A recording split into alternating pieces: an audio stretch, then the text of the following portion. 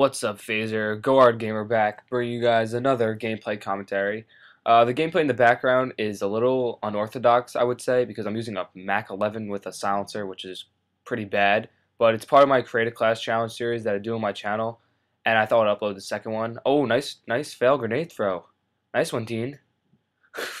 But this is the second one that I'm supposed to do, and I just decided I was gonna put it on this channel because it's pretty different gameplay, but it's kind of impressive because it's a different class setup. And if you want to see the full class setup, I think you can pause it at the beginning, and it should show it there. But this commentary is not going to be about the gameplay. I'm going to make it about the tips and mistakes you can make on YouTube and how to avoid mistakes and how to put the tips to effect in the best way you can. So let's start off with the tips that I have down. To start off, I have be original with your videos. Make your own ideas, don't copy off anyone else. Cough, cough, raw instinct. Yeah, so when you make a video, just try to make it make it original. Make it your own idea. Make it something that you think a lot of people like or your subscribers will like. And hopefully, if they give you guys a good rating or a good response to it, you can make a follow-up to it or a series of it, whatever you guys want to do. But that's tip number one. I think that's kind of a big one because people always obviously look at the video before they subscribe. So that's the biggest one out of all of them. Another one is be active, set a schedule for uploading videos, and tell your subscribers what it is so they don't get mad at you for not uploading.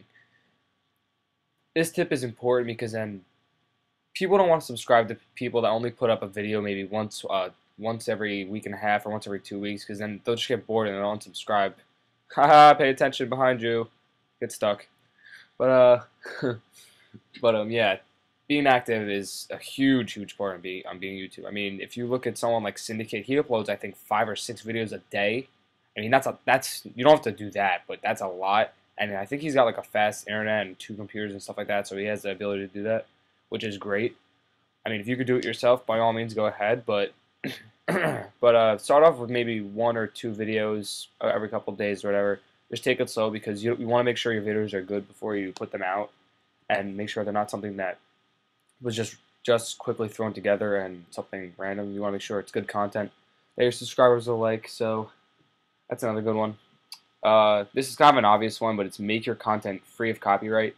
I'm sure most people know that, but actually a lot of people don't know about it with the audio, because if they try to put a song in or something, then they're going to think, oh, I could just throw the song in there. It won't mean anything. But you can get flagged for that. Number one, it'll block the video everywhere.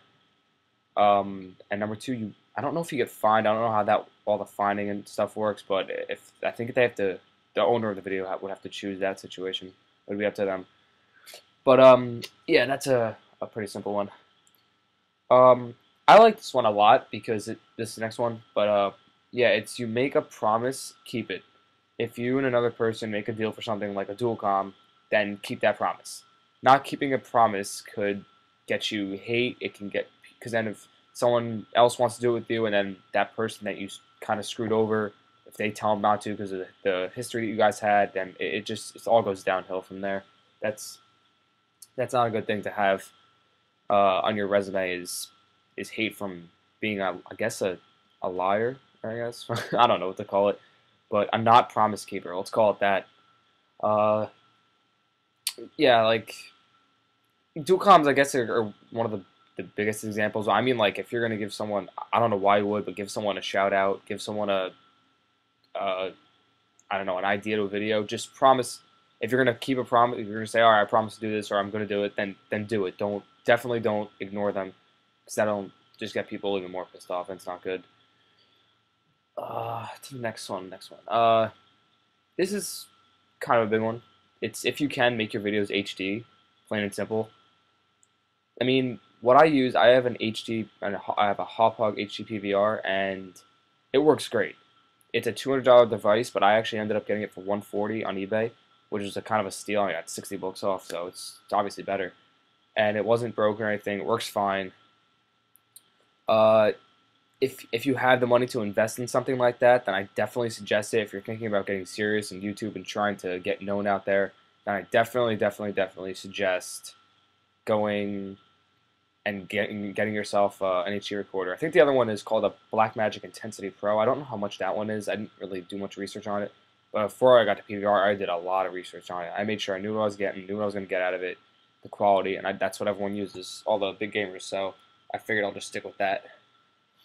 And the last tip that I have down here is know what you're talking about in your commentaries. It's actually funny because someone commented on I think my casual or no, it was on my first one on Phazer, and he said good commentary, but just a quick constructive criticism at the end of your commentaries, just like try to talk about something because it sounds like you don't know what you're talking about, and which I actually get that. I actually listened to it again, and yeah, it didn't make any sense, but I like constructive criticism a lot because I'll make sure I don't do the mistake again or something like that. But yeah, that helps me out a lot. So if you guys have anything like that, let me know. I'll definitely listen to it. Yeah, I might not have covered all the tips, but yeah, those are the ones I had that I think are most important. There might be more, not sure. You guys can comment down below if you have some other tips that I've missed. Let's go on to the mistakes here. This is kind of a big thing that's been going on in the past couple of days on YouTube. Stealing ideas and blatantly copying them into your videos is a huge no-no. Cough, cough, raw instinct. Stealing videos is copying videos, and copying videos is bullshit, and bullshit is more bullshit. So, yeah, that's plain and simple. But stealing content is no it's not something definitely not something you should do. Come up with your own idea. I explained this in the first tip I actually gave out. So it kind of transfers over to mistakes. Don't steal anyone else's content. Don't copy a series. Make it your own. Make it something simple. But something like, I guess what I do is just put good gameplays out and then put a commentary over it and tell like a topic about it. That's not stealing an idea. That's like what almost a lot of people do. But I have to probably think of making a few series so it'll get noticed and people will come back for the series because that's what a lot of viewers like to see is consistency in a certain type of video. Sorry about that. Don't be a money whore. Don't try to make money off every little thing you do, and don't expect to either as well. Cough, cough, raw instinct. So, yeah, definitely, you're not going to get paid for anything, not that I know of, until you get, I think it's until you get partnered to YouTube, and then it all goes by views and ads and stuff like that. I'm not fully sure, but don't expect to get paid on every little video you do when you're a small YouTuber or something like that. But when you're a big YouTuber, they do get paid a lot. It's actually quite a bit of money. People don't realize how much they get paid, but they get paid a lot. What's another one? Make sure your titles are your own and not similar to someone else's. Cough, cough, raw instinct. Yeah. Don't copy someone else's title. If you copy someone else's title, that's just stupid. Like you're setting yourself up for a flag and for someone to give you hate. You might as well just, if you're gonna, I'm not suggesting to you. I'm like, why would you steal something and then put a title on your video so that's if someone sees it, then they're gonna flag you down. That's like robbing someone and then like putting tracks of where your house is. It's not why would you do that? It doesn't make sense. So yeah, just come up with your own titles. Be creative with it. They could be long, short, whatever you guys want. That's what she said, I guess. But another kind of big one is don't hate. Actually, no, this is a big one if you think about it. Definitely don't hate. Give constructive criticism. You don't have to dislike the video. I mean, you can if you want, but I'm saying like, don't leave like a nasty comment being rude or whatever. Just if you're don't like a video and you want something to be fixed, just give them a constructive criticism comment, and I'm sure they'll look at it and then put it into effect, which is very good. And the last one I have is don't be all talk and not deliver. Like don't say you're gonna do something like and then not do it. I guess that's like goes along with the promise thing.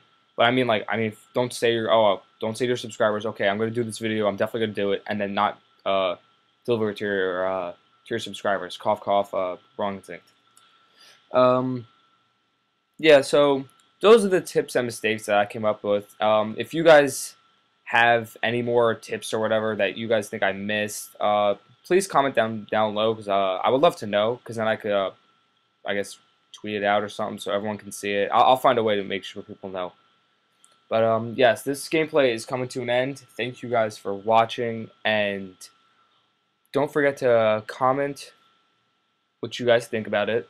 And I have another video on my channel for Raw Instinct about the whole dilemma thing. So if you guys want to see that, I did a my thoughts video, so you can check that out. I'll see you guys later.